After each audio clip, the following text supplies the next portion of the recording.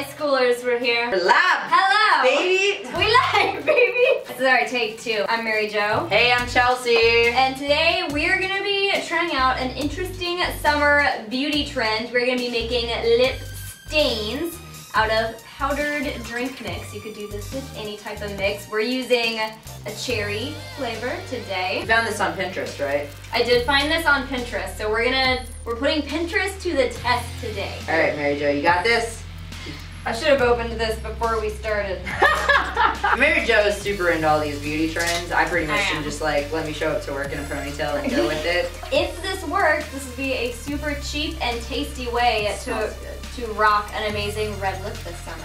All right, so we're gonna start out with a little bit of powder. Okay. Okay, and our instructions are 3 parts powder to 1 part water. How much is a part, do you know? That's a little bit of water. I think that's probably good. It's supposed to make, we're gonna give it a stir. And it should make kind of like a paste is what you're going for. I think we're gonna need more part powder. Like a part, it just doesn't feel like a really good form of measurement. Just a pinch of the powder. Dollop. What are even these words? I don't understand. Another key for, allegedly, for this to work properly is nothing on your lips. No chapstick, no lip balm. See that? Look at that. Nice and pasty. Yeah. Beautiful. Yeah. Alright. So rub it in there good. And we're gonna let this sit for 3 minutes. Let's see. I'm putting a lot on. Well, yeah, you like a bold red lip. I like a bold lip, so I'm just going all in. Hi. Is it in my teeth? Did pretty good. Yeah, I think we did a good job. So we're gonna let this sit for 3 minutes. It should be starting to dry a little bit. Yeah, I'm starting to feel it. It's starting to get a little bit dry on my lips. Yeah, which is good because it's soaking in. I can still taste it so much. I know, you keep moving your lips and like eating it. Stop, you're gonna ruin your red lip. It's gotta have been 3 minutes. Okay, I'm doing it. So what we're gonna do now is we're gonna take clean Q-tips and a little bit of water. Okay.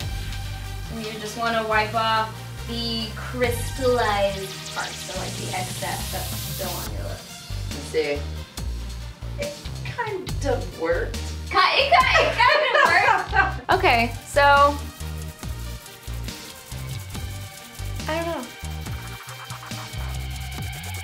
We're gonna go talk to some of the guys in the office and ask what they think of our lip stains.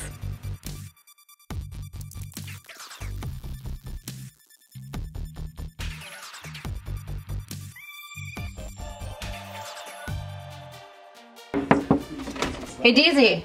Yes. What up? What do you think of our lip stains? How do our lips? Lip stains? Do they look stained?